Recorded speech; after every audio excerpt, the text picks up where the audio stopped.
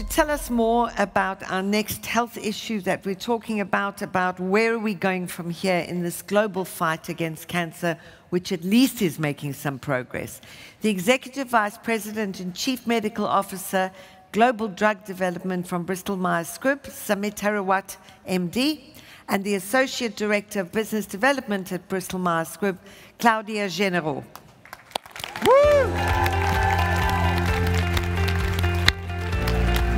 Welcome, welcome.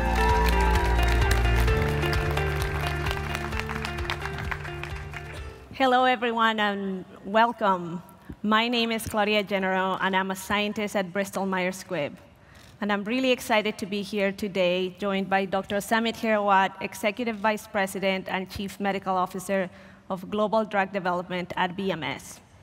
Today, we're going to speak about a disease that unfortunately has probably touched many of us, either directly or indirectly, and that is cancer. We're going to speak about the global impact of cancer, the advancements in conquering the disease, and access to the latest therapeutic innovations. And of course, we're going to seek insights from Samit's 20 years career journey in this area. Welcome, Samit. Well, thank you, Claudia. And of course, it's a pleasure to be here with all of you. And I do want to give a shout out to my colleagues from BMS, the contingent that is here. So thank you. And you touched on a very important subject, and we are here to talk about cancer. Maybe just with a show of hands, as Claudia said, many of us are impacted by cancer, either directly or indirectly. Could you raise your hand if you've been impacted by cancer directly or indirectly?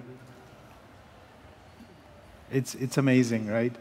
I had recently seen somewhere that if there are 30 people in a room, the likelihood that 2 people have the same birthday is going to be about 70%. But when you see a room like this, the likelihood of 80 or 85% of the people having the impact of cancer on them is amazing to see. There are about 10 million deaths in a year that are related to cancer, which means 1 in 6 deaths are related to cancer. But even more unfortunate part of it is, as you heard this morning, in the low and middle income countries, that death rate is about 70% of those 10 million. So there is a long way to go, but it's not all doom and gloom. A lot has happened, certainly since the time when I became a doctor to where we are today. A lot has changed, and certainly this will be our topic of discussion today. Thank you for the intro, Samit. Before we fully jump into the topic of today, I'd like to begin by asking you a little bit about your background and your career journey. In fact, I know that you and I share something in common, and that is that we both left our home countries to pursue opportunities in medicine elsewhere. So I wanted to ask you if you could share a little bit of that experience and what motivated you to become a physician. Oh, sure. Yeah, you have something in common because you come from Bolivia. I come from India. I was born over there, and I grew up over there. When you come from a middle-class family in India, at least it was true then, I don't know now, 35, 40 years ago, the destiny was decided by the parents. There were 3 choices. You could be a doctor, you could be a lawyer, or you could be an engineer. So my destiny was written by my parents, but the destination was mine. And that destination came with a few of the drivers that I do have, that I carry with me. I always had the drive to go deep and learn. I had the drive and the purpose of trying to find solutions for patients. And then I had the drive to solve challenges. And becoming a physician has provided me with those opportunities that I can actually live up to those promises that I've made for myself, to go deep, to help people, and to be able to solve challenges. And because I wanted to have the broad impact in the society, I chose to go in the field of drug development, and that's where I get my satisfaction now. Now, you and I understand the drug development process well, but for the benefit of the audience who may not be familiar, do you mind briefly describing what that process looks like and what your role is at BMS? Sure. Well, it has taken me, 35 years or so to learn the process of drug development. I'm still learning it. Yes. But let me try and summarize it in 5 sentences, maybe. Medicines are made through the chemistry and by chemists. Those are tested first in cells, then in animals as well. And then ultimately, when they're ready to be tested out in people, then we do what is called clinical trials or studies in people for a given disease. When we have adequate amount of safety data available, when we have adequate amount of efficacy data available, then we take it to the regulators, to the health authorities, to get them approved so that the prescribers can prescribe those medicines to patients who are really in need. And there are lots of diseases with very high unmet medical need. So that's the simplest way one can understand the drug development. With that said, as you ask about my job now is to really lead that charge to optimize and accelerate the process of drug development so that we can bring these medicines that are transformational and they're going to really help patients who are in need. So I wanted to share something with you that one of the things that I love about working at BMS is our patient-centric mission. So that got me thinking about a couple of questions for you. As a scientific leader of BMS, what does your role mean to you? And do you have any particular patient stories that have impacted you in your career? Well, absolutely. I think the drive that I have is the innovation that I see all the time. And it doesn't matter whether it's cancer or immunology or cardiovascular disease or anything else. And the ability for every scientist and everyone who works at BMS to really harness that purpose that they have and the passion that they have to help people, it truly is remarkable. You ask about a story, as I went through my studies and became a physician, saw patients, treated patients, there are a few that just stick out and they stay with you because those are the drives that you have. And I remember treating this man, 40-year-old, had something called anaplastic thyroid carcinoma, a bad disease, and especially when it's metastatic or it has spread in the body, there were no good treatments available then, and there are no good treatments available even now for most of these patients. And the patient only had one desire, and he said, "Doc, all I really need is if you can find a way to make me live for at least a year. I need to take care of a few things, my personal things for my family, etc." And it was a small ask, but a huge task. So with the team, we were able to bring together a regimen, and we were fortunate, truly we were fortunate, because we were able to give him that year that he was asking for. He was satisfied. He had a smile on his face when he left for the hospice, where ultimately he did pass away. Now, there was one satisfaction that we were able to live up to the promise we had made for him. But there was a big hole in the heart as well that, this is not the way medicine should be, and we need to do a lot more. We need a lot more innovation. And it's good to see that we've made a lot of progress since then. This is 20 years ago. We've now developed better medicines. We've moved from chemotherapy to antibodies to small molecule drugs to putting drugs together on top of antibodies and to cell therapies. The next big task, of course, is to be able to get these drugs to everyone in the world and not just for a selected few.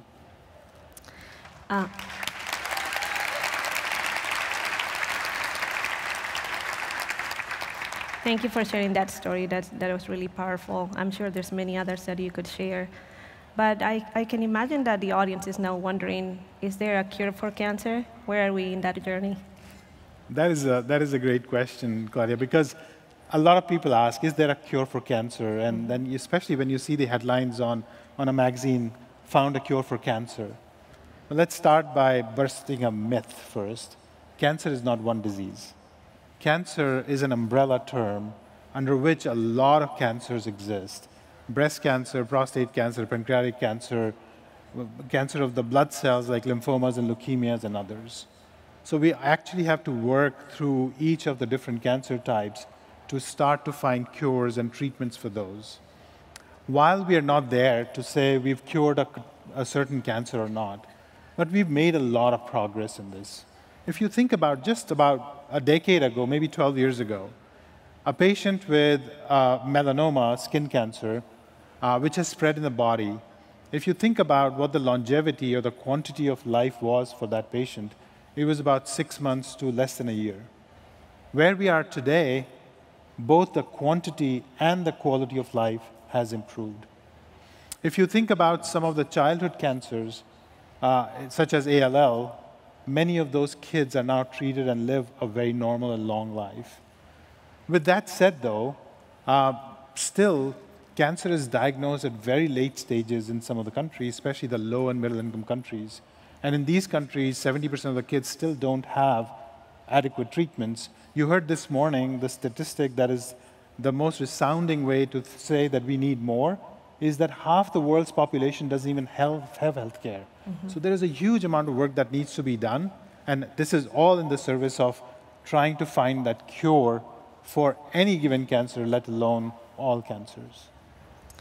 You have touched on a little bit earlier the advancements that have been made in cancer treatments. Can you elaborate a little bit more, and are there any areas where we need to improve?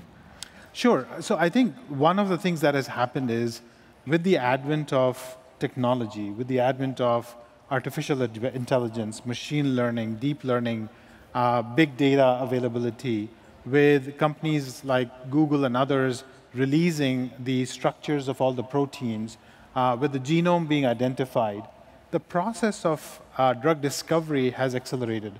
The process of drug development has accelerated. 20 years ago, we talked about chemotherapies, then came the small molecules, then came drugs that specifically targeted mutations in the genome, then came the antibodies and what we call immunotherapies, then came what we call the antibody-drug conjugates, meaning the drugs on the antibodies.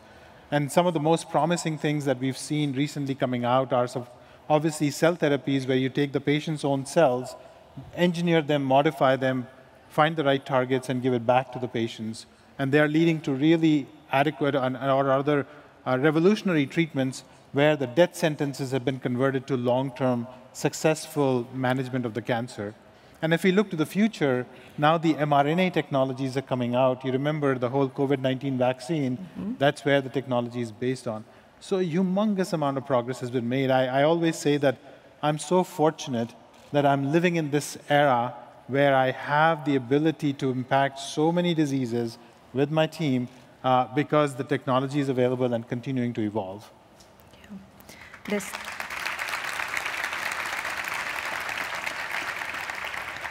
The science of cell therapy is definitely really interesting to me, but that's probably a topic for another forum. I'd like to start discussing something that we have not touched on today, and that is access to these therapies and also health inequity. Are there any examples of health inequity that you have seen in action, and what can we do to address it? So yes, apart from finding a cure for cancer, whatever that means now for you, I think one of the big problems that is to be solved is health inequity. All morning long, we heard a lot of those talks that talked about health inequity. And we see it even when we do drug development in all forms of ways and all forms of life.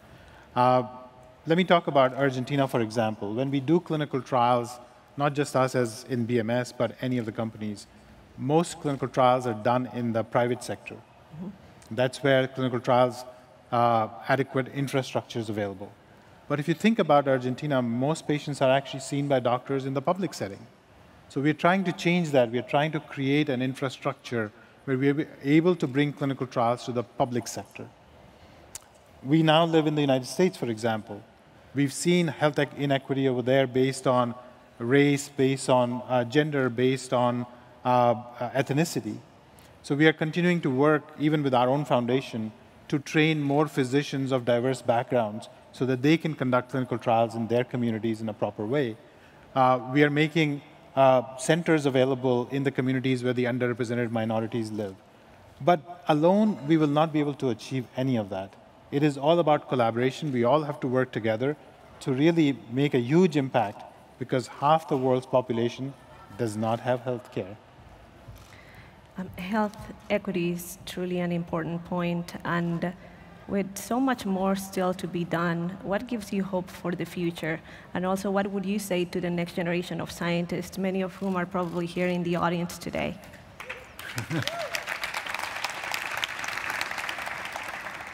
Well, I'm eternally optimistic. The glass is half full, not half empty for me. The thing that I would say to not just the scientists, but all young folks, is twofold. Number one, be a good listener. If you listen, you'll see that others actually have great ideas as well. And when you combine those great ideas with your own ideas, you can be the true change maker. Number two, have the passion and have the fun in whatever you do. Because if you have the passion and the purpose and the fun in the job that you do, you can easily make the good into the great. But enough about that, and enough about you questioning me. I have a question for you too. Because you're the young one over here. What message do you have for the scientists or the young ones out there? Well, I'm a little bit biased, and I would like everyone to become a scientist. So what I would say is that if you're thinking or considering science as a career, you should truly go for it. Science opens so many doors and so many opportunities. In my case, for example, I started wanting out to become a physician, like Samit, but then I discovered pharmaceutical sciences along the way. With that degree, I became a drug discovery scientist, and I worked for a few years at BMS doing that.